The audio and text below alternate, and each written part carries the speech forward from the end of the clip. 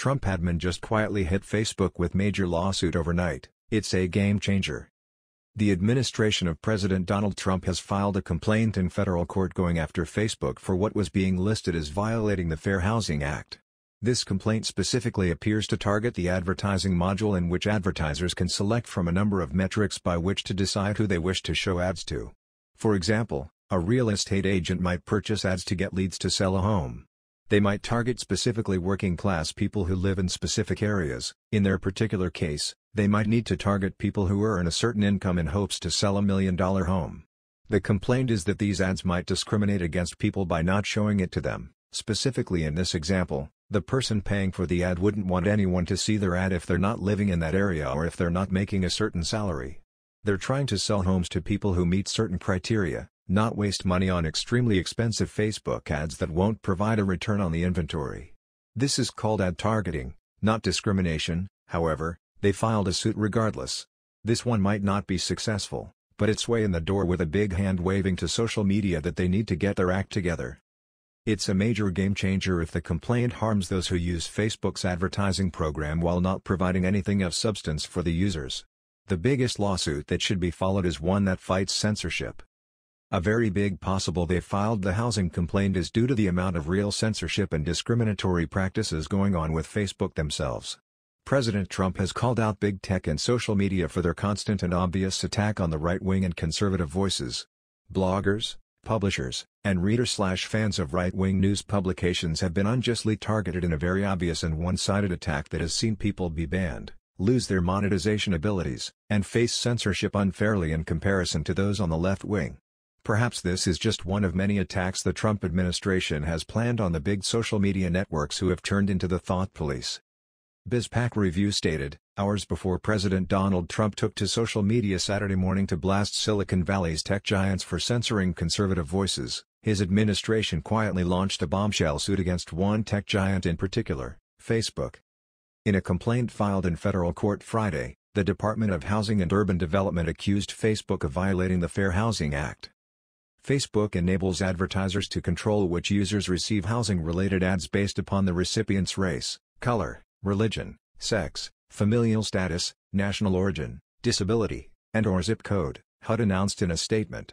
Facebook then invites advertisers to express unlawful preferences by offering discriminatory options, allowing them to effectively limit housing options for these protected classes under the guise of targeted advertising. In other words, if a landlord wants to block his or her housing ads on Facebook from being seen by potential black tenants, he or she may. And according to HUD, this is wrong. The Fair Housing Act prohibits housing discrimination, including those who might limit or deny housing options with a click of a mouse, Maria Farias, HUD's Assistant Secretary for Fair Housing and Equal Opportunity, said. When Facebook uses the vast amount of personal data it collects to help advertisers to discriminate, it's the same as slamming the door in someone's face. This is the same thing Facebook and other social media entities have been doing to conservatives, as noted by the president Saturday. President Trump lashed out against social media for censoring right-wing and conservative content. As a blogger myself, I have been a victim of this. I am currently serving a 30-day ban from Facebook just for responding to someone's comment. Then someone reported the comment, even though there was nothing wrong with the comment, and now I cannot participate on Facebook with friends or family for 30 days. The biggest problem is that Facebook will not read nor allow you to respond and let them know it was a mistake. Each time I try to report it as a mistake, the system shoots back an error stating they can't process it right now. I have tried for days to report the ban as a mistake, but it does not go through. I have also contacted Facebook on Twitter and they have not responded. There is an obvious attack by big social media in hopes that people are silenced just for having an opinion. The problem with that is it becomes very heavily one-sided. The way it should be is that everyone has their own voice and no one is censored. Those who end up being fake news will eventually go away on their own as the audience themselves will ignore or reject them. Those who become the most trustworthy will have the biggest and best audience. Social media should let people manage their own content and decide what they like and dislike. What's happening is that big social media sites like Facebook, Twitter, and YouTube are silencing people for no reason at all. Let everyone have the same voice and let the people decide for themselves who they like, listen to, read, and watch. I scroll past everything that I don't like, and I like everything that I enjoy. Facebook has already ruined the way Facebook pages work by removing them from our newsfeed and forcing users to go back to the page and select See First under the following button. Everything that I used to see on a daily basis has now vanished, and I had to go back and basically tell Facebook, yes, I like this already, and I like it again. Ever since the decline of freedom on social media platforms, there have been several alternative platforms being launched. Gab is an alternative to Twitter.